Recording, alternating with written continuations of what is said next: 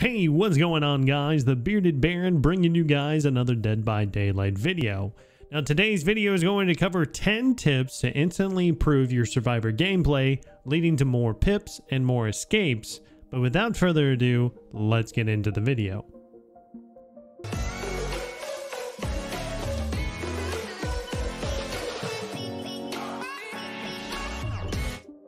Alright, starting us off with tip number 1 is always be productive. The average match in Dead by Daylight is roughly 15 minutes depending on a few factors such as the skill of the other survivors, the skill of the killer, and the map.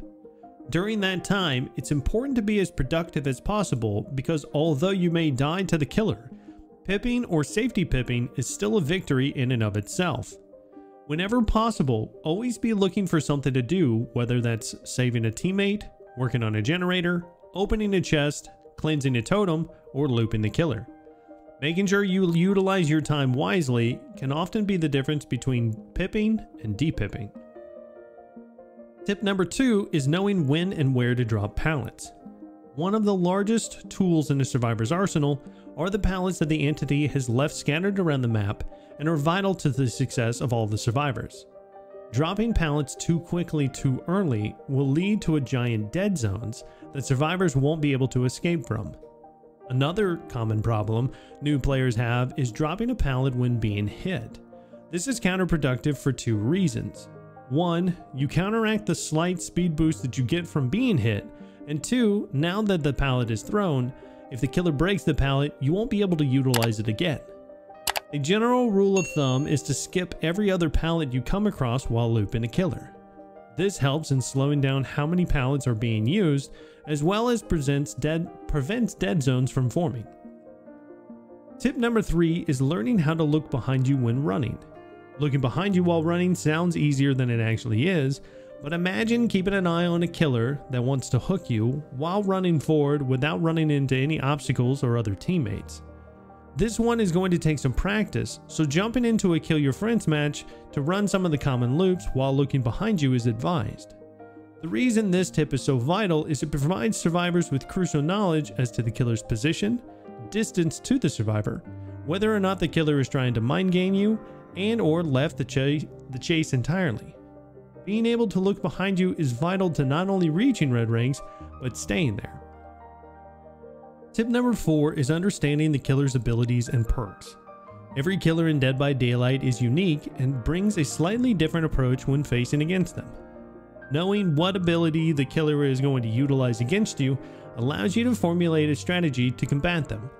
For example, nurse mains often rely on a line of sight to blink to a survivor. Using large walls or objects to break that line of sight might mean the difference between a chase lasting 5 gens and not 5 seconds. Understanding killer perks will also give you an understanding of how that killer is going to be played and what debuffs to expect during the match. Going into each match with as much knowledge as possible will lead to more escapes and more pipping. Tip number 5 is always have an escape plan. Whether the match is just starting or your team is trying to finish the last generator, having an escape plan is a great way to avoid unnecessary hits from poor planning. This means looking around while working on a generator, spotting vault points, or pallets nearby to utilize if the killer comes in your direction. Oftentimes, I'll even reposition myself on a generator just so that way I'm in a better position to a pallet or a vault point. Knowing what's around you is a great way to extend chases as well, especially later on during a match. Tip number 6 is to focus on completing generators first before working on secondary objectives. Even the best killer mains in the world will have a hard time going against a team that prioritizes generators over everything else. This is because the more generators completed means the more pressure on the killers and makes them more likely to make mistakes.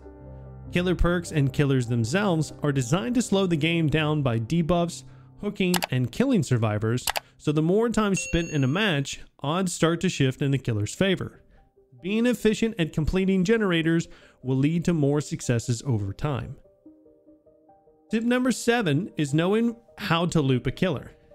Even if it's something that you don't particularly care about in the game, being able to loop the killer for even 30 seconds does wonders for your teammates.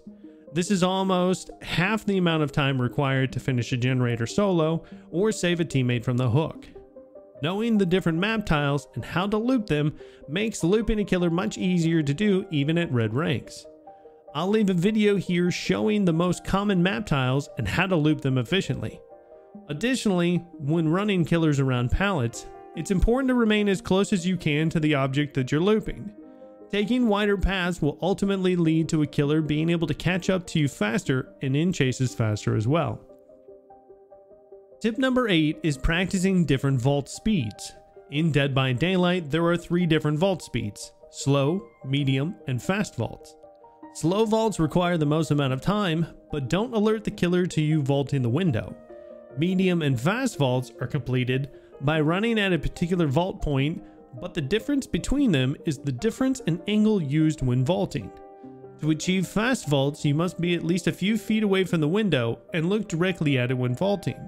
Hitting the window at any other angle will result in a medium vault instead. Also, being too close to the vault point when you start running can also lead to a medium vault. It is best to hop into a few Kill Your Friends matches to practice the different vaults before heading into an actual match.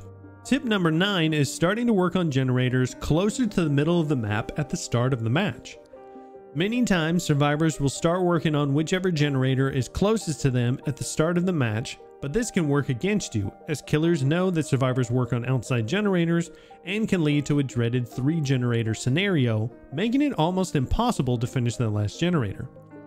Instead, walk towards the center of the map and begin working there first. Finishing the middle generators forces the killer to travel further distances between generators when patrolling, and essentially cuts the map into 2 halves. This makes it easy to know if 1 or 2 generators finish on one side of the map, move to the other side to avoid 3-genning yourself. Tip number 10 is to remember that Dead by Daylight is simply a game.